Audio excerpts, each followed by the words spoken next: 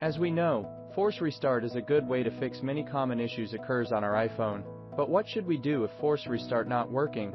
How to fix iPhone force restart not working issue. In this video, we will let you know the common reasons why force restart iPhone not working and how to fix it. iPhone force restart not working could result from physical damage and software problems, such as software glitches, corrupted applications, or battery issues. And you can try the following methods to fix iPhone force restart not working issue. Method 1. Update iOS system. On old iOS operating system, many glitches and errors exist, which bring a great possibility to the force restart not working problem. To rule out this cause, you need to check if you are running the latest iOS system version. If not, update it to be the latest. Method 2. Toggle off press side, home button for Siri. If you set up invoking Siri with the side or home button, Siri will appear instead of the Apple log when you press it to force restart. To avoid this feature interferes with the process of hard reset, you can disable press side, home button for Siri. Method 3. Factory reset iPhone. Factory reset iPhone is also a solution to fix the problem that force restart not working on iPhone. Go to Settings, select General, and click Transfer or Reset iPhone. Click Erase all content settings button. Click Continue, and enter the passwords to confirm this action. Method 4. Restore iPhone using iTunes.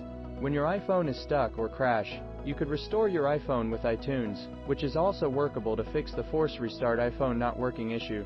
After you enter in the latest iTunes homepage, click the iPhone icon after it displays on the screen, and then tap on Summary. If you don't back up before, you can choose Backup Now. After backup, you just press on Restore iPhone button to factory reset iPhone. Method 5. Repair iOS system using Joyoshare UltFix. In addition to the suggestions mentioned above, you can also use the most powerful and professional system repair software, Joyoshare UltFix, to fix iPhone force restart not working problem. It can fix more than 150 iOS problems, protect privacy, and let you use it with peace of mind without worrying about any data loss. Method 6. Contact Apple support.